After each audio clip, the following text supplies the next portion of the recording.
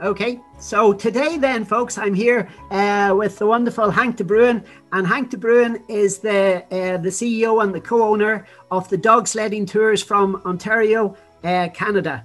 And he's here today now to answer a few questions about the ideal customer avatar for his company, which is called Winterdance, which he runs with his lovely wife, Tanya McCready, who we're going to hear from in a few moments. So then, Hank, if I can start off by asking you a few questions there to get to know about you, your company, and your target audience. So, for example, first and foremost, what would be the ideal age range for somebody coming on these dog sledding tours? Our ideal age range would be from mid-20s to probably mid-50s, mid-60s.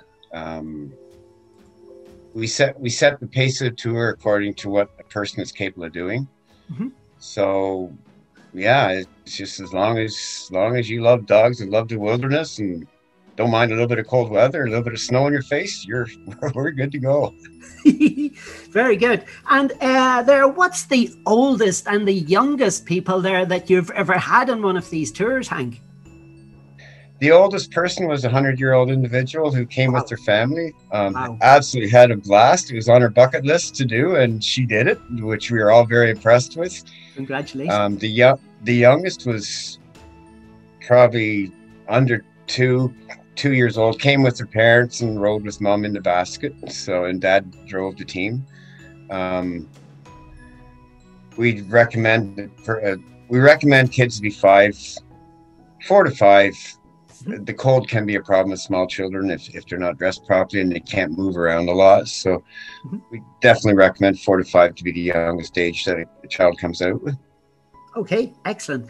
And what sort of countries, like obviously pre-COVID, pre-coronavirus, what sort of countries there have you entertained guests from? We've took out people from around the world. Yeah, Europe is a huge pull for us. Airlines from Europe and Belgium, and I guess where else? Australia. Australia is a huge number of folks come from Australia. Wow. South Africa. We've had people from Fargo Islands. We've had people from Hawaii. We've had people from all over the world come, and I absolutely love it. Excellent, excellent, excellent. That is truly amazing.